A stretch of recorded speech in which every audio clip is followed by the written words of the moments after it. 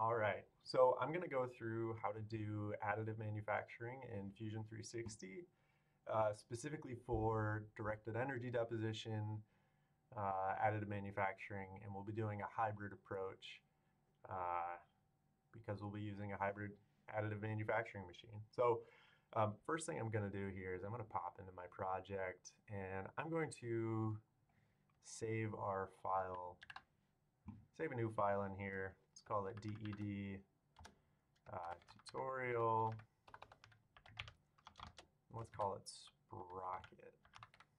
I like doing sprockets just because they're a relatively simple, non-overhanging geometry that we can create, and we don't necessarily have to model it because we are going to use McMaster Car to create our part here. So I'm going to search in here sprockets, and we can pick kind of whatever geometry we want. We're just going to pick a regular roller chain sprocket, 10 tooth. Let's see what that geometry looks like. That looks pretty good. And then I'll go ahead and download it as a step file. And so this will be automatically pulled into Fusion, which is nice. It saves us a lot of time. Now, I don't want this geometry up top. Don't want that. So what I'm going to do here is I'm going to split this body using our splitting tool. I'm going to select that body. And for our splitting tool, I'm simply just going to select that top surface right there. Okay. Now we have two separate bodies in our feature. Oh, we actually have more than that. There we go. So there's our sprocket there. I'm going to remove these three bodies that we don't need anymore. Remove. And I use the remove rather than delete because it keeps it in our feature tree. If we ever wanted to add those back in, we could just go back to our timeline and remove those features. All right, so the next thing that we'll want to do is create a substrate material. Now, I like to create my substrate such that we only have to print the top half of the sprocket. I think that's really cool because it gives a nice split effect to it where half of the material will be printed and then the other half will be our substrate. So the way I'm going to go about doing that is we'll create a sketch on our original plane and we'll just create a circle here. The shape is relatively arbitrary. We can have it in the machine however we want, just as so long as it's greater than 2 inches diameter so that when we go to print, we have material to print on. And I'll just go negative an inch. Doesn't have to be. There's negative ½ inch. So that looks good.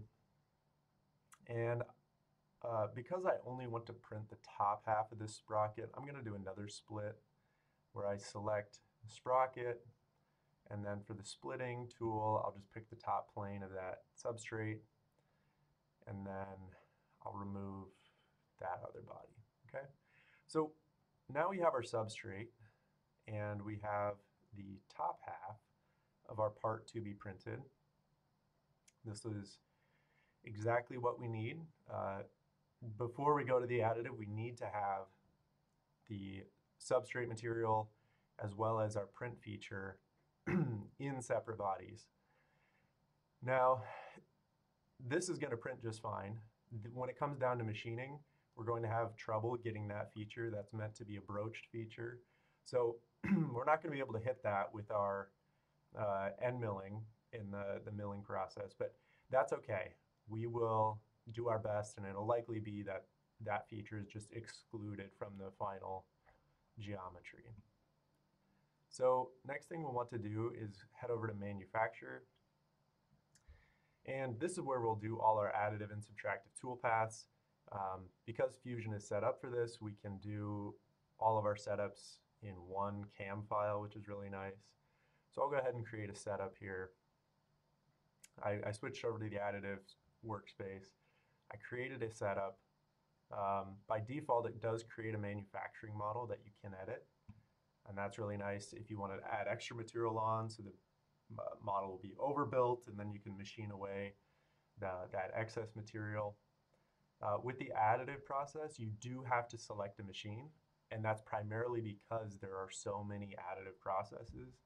You want to make sure that you pick a machine that can be used for whatever process you're going to be doing. So I already have a machine in here. This is built into the Iowa State Cloud Library. This is our Ambit system. You can see I've edited it to have a picture of the system and dimensions and everything. I've also included the relevant post processor for the machine. And so when you go to post process with this machine loaded, it will automatically select the post that I have in the machine file, I should say. So we'll be doing an additive operation here. The orientation of our model should be just as pictured. It's not super critical, but we will want to pick a spot that we can locate easily without this part being made. So if we put a cylindrical block of steel in the machine, we can find the center of that cylinder and also the top surface fairly easily. For our model, we'll need to select the body that we want to build, and for our stock, we'll also want to select our substrate material. So those are kind of the two main inputs, and then when you hit OK, cool, it brings in our model, and we can see our substrate is the green material. That's our in-process stock. If you don't like that, you can turn it off here on the bottom. So with DED, the nice thing is you only really have one construction mode that you can use, feature construction. And that's a good thing and kind of a downside, but that's kind of where it's at right now in Fusion. We'll need to create a tool if you don't already have one. Now, I have already placed a couple different tools inside of the cloud libraries for Iowa State. The UMC 750 tools, that is the hybrid machine. It has the two DED heads in there, and these are relatively easy to use tools. The main things that you want to note here are your bead geometry, layer thickness. I just increased my layer thickness. It's all dependent on the process parameters you use, so you kind of have to play around with it. For this tool, I know 1.25 millimeters works well for the powder flow rates that I'm going to be using. Step over, that's just the spacing between adjacent tracks. Feed rates, these are crucial. This dictates how fast the tool is going to move. And it's in millimeters per minute, but you could also put in inches per minute. And then all of these process inputs down here are ignored. These are all part of the Ambit system, which is not connected to our G code. So you can put whatever you want in here. It's up to you as the operator to put in the correct values in the Ambit system before you start.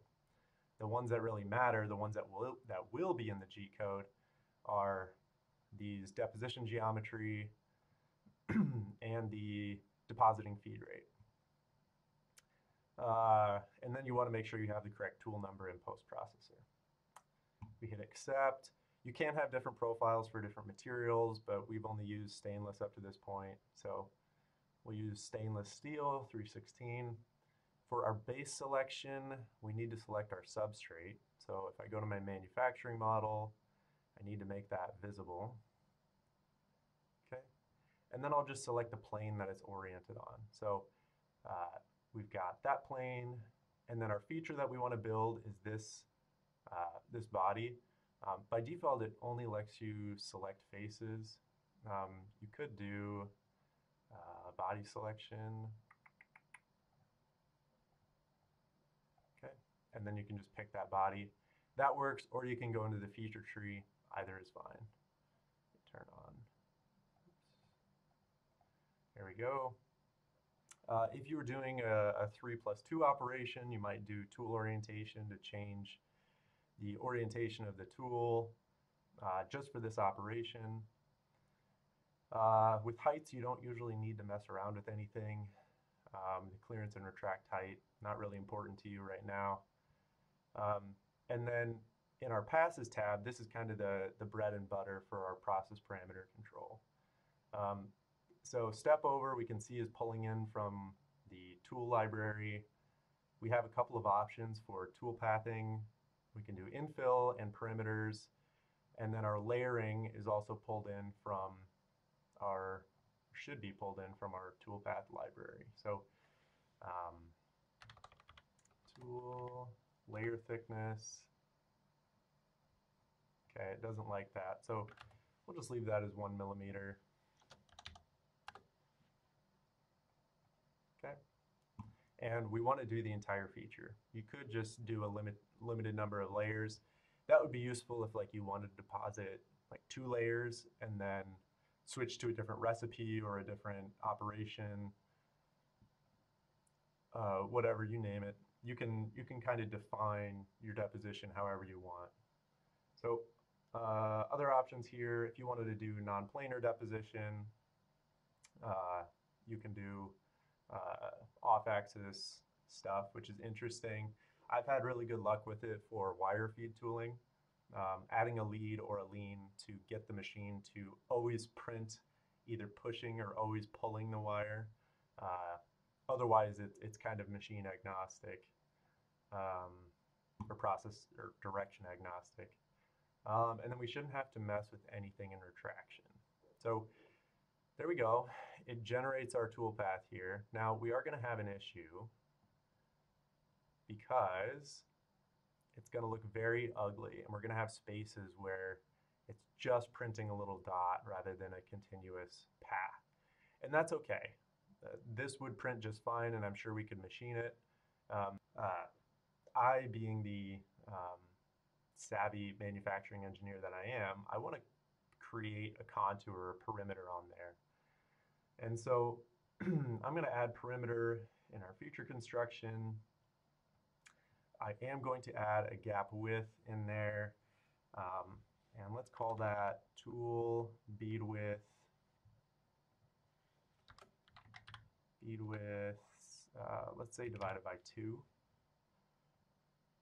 And let's do 1 inward offset just for fun. This will just give us a little bit better dimensional control. Okay. And there we go. We're getting a much better feature definition, and so that's good. So we've got our toolpath, and the next step is to export it into G-code so we can get it into our machine. And so the way we'll do that is through post-processing, just like we do on a subtractive toolpath. Now, I mentioned at the beginning, we've got our ambit system in here. That's good. We can use that in our machine, and it automatically pulls in our post-processor. I like to usually name my files with my initials and then the date, the 2-digit month, and then 2-digit day. And then I just add a letter at the end of it because usually I screw up the first one and then I'll need to do it again. And so the second file will have B at the end, the third one will have C, and then so on and so forth, so I can keep version control going. Our machine works in inches. This should be specified in the post processor. And you should be good to post. And then when it's done posting, it will pop up with our NC code, or it will pop up with a notification to view your NC code rather. And this is all present in our G code. This is our G code that it just created.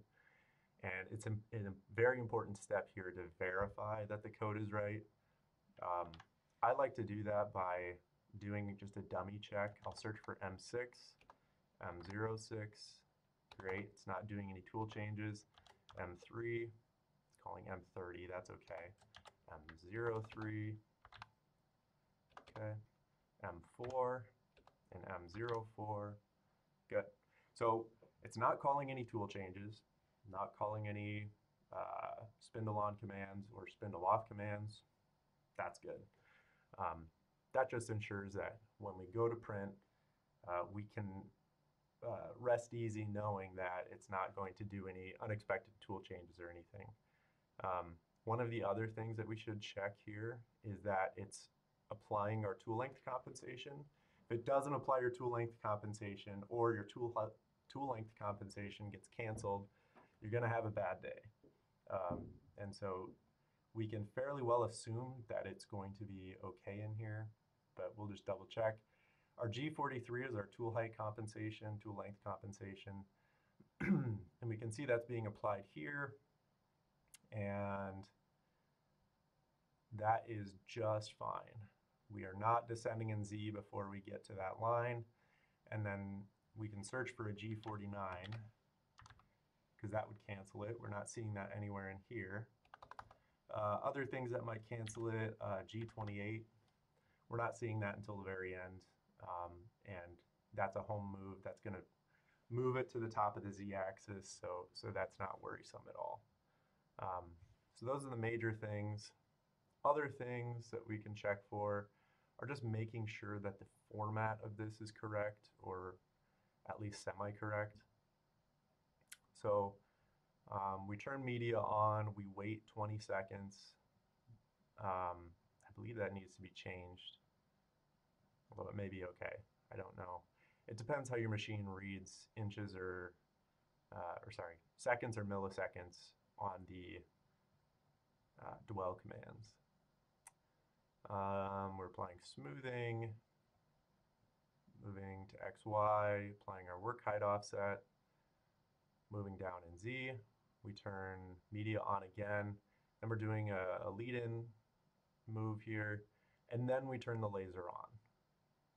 And while the laser's on, we're going to do all of these movements until we get to our lead out, then we'll turn the laser off. So that looks good. And the rest of the code should just be a sequence of leading in, turning the laser on, doing a bunch of moves, turning the laser off. It should be as simple as that. And if we go through the code, we can check to make sure that's the case, especially once we get to the infill, which is lead in, media on, lead in, laser on, do some moves, laser off, lead out. It turns it on twice there. So that's a bug that I need to fix. It shouldn't have the laser on there. Luckily, it's only doing it there, although it might do it later. So there's a reason we check this, because there could be bugs in the software. Yeah, there it is again. So that'll be something that I need to go through and fix. Realistically, I don't think it's going to harm anything, although it's always a good check to go to NC Viewer,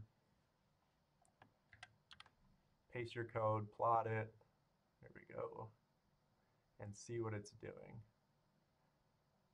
So we're down at the bottom here where we ran into that error.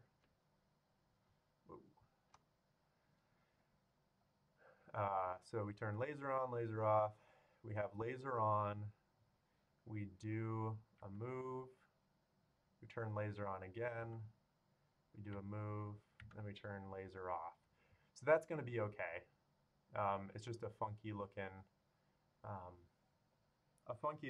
command there that's causing it to leave the laser on. So I'm not too worried about that, but that is something that we might want to look out for during the actual printing process, and then make corrections to the post-processor afterwards. So I think that looks good. I'm pretty satisfied with that. So the next step would be taking that to the hybrid machine and actually printing it. And I can show how to do that in a subsequent video.